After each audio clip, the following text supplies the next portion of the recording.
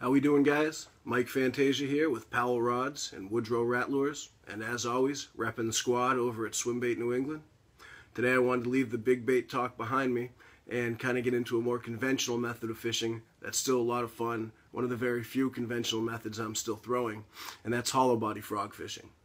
This can be a very rewarding technique, but it's a bit of a puzzle that needs to be put together in order for it to pay off. As far as I'm concerned, there's two big factors when it comes to turning those blow-ups into a boated fish, and what they are is having the proper gear and having the patience required to set that hook at the right time and put that bass in the boat. When I speak of gear, what I mean when frog fishing, you need to leave the spinning gear behind you. This is a bait casting technique. If you're not comfortable with a bait casting rod or reel, I will in time make another video that hopefully will help you guys make that switch.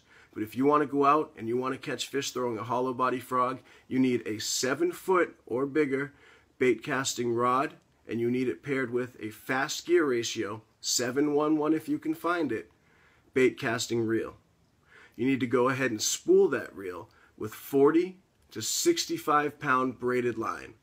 I recommend Daiwa Samurai for the line, and if you cannot find that, Power Pro will do just fine. Now, some of you guys that are still using the 8 to 10 pound mono, and it might sound like a bit of a stretch going up to 40 to 65 pound line, I assure you, get some braided line, check it out. You'll find it's actually thinner in diameter than the big thick mono. There's no stretch. It helps dig those hooks in, and you're not going to lose fish that are just stronger than you. That's not going to happen when using 40 to 65 pound braided line. You got to think, when frog fishing, you're in the muck, you're in the weeds, you're in big heavy mats, and when you're bringing that fish home, you're not just bringing him home, but 10, 15 pounds of lettuce on top of him.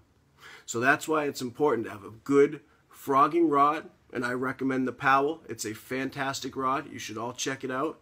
You need a good fast reel, so once you do dig those hooks home, just in a few turns of the handle, you can get that fish in the boat.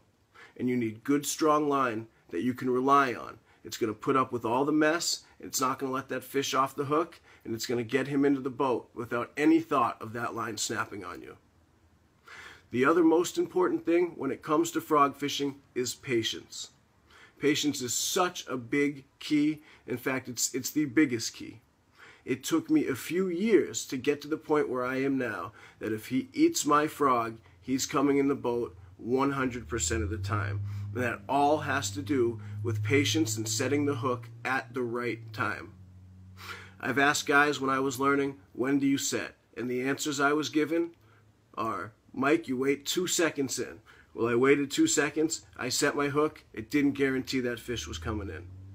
Then other people would tell me, oh, you got to confirm the frog's under. Once the frog's under and you can't see it anymore, set the hook. Well, that's something else that wouldn't guarantee me the fish. Sure, it worked from time to time, but I wasn't batting 1,000 like I am now. So it took time and patience to figure out what you need to do and when to set that hook. And here it is. You're going to get the blow-ups on day one, so you've got to capitalize on them. When that blow-up comes, you need to first confirm that that frog has been taken under. Once you confirm your frog is under and he's not coming back up, your head then goes to a swivel. Between your frog and your line, you want to watch for your line to run. Either that or until you feel the weight of the fish on your rod. So you want your head on a swivel. You've gotten your blow up, you've confirmed your frog is under, and now it's back and forth between your line, reconfirming that that frog is not floated back up, and in time, I assure you, almost always, the fish eats it and runs. It's very rare that a fish eats it and just sits under, although I will tell you what to do in that situation as well. So, frog goes under, you confirm it, looking at your rod. Once your line starts to run, or you feel the weight of that fish, boom, swing for the fences, and you will immediately feel the weight of that fish on the other end. Keep the tension, just a few turns of the reel, and you should be able to get him right to the boat with the proper equipment we talked about earlier.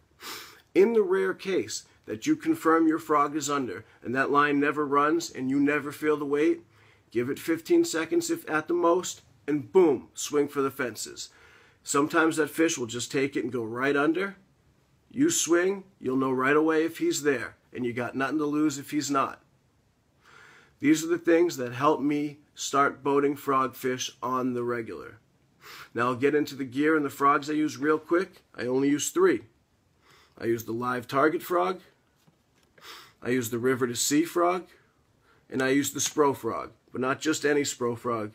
I use the Spro King Daddy, which you can see in comparison here is about twice the size of the larger live target or river to sea frog. I use these 3 brands because they're the most reliable.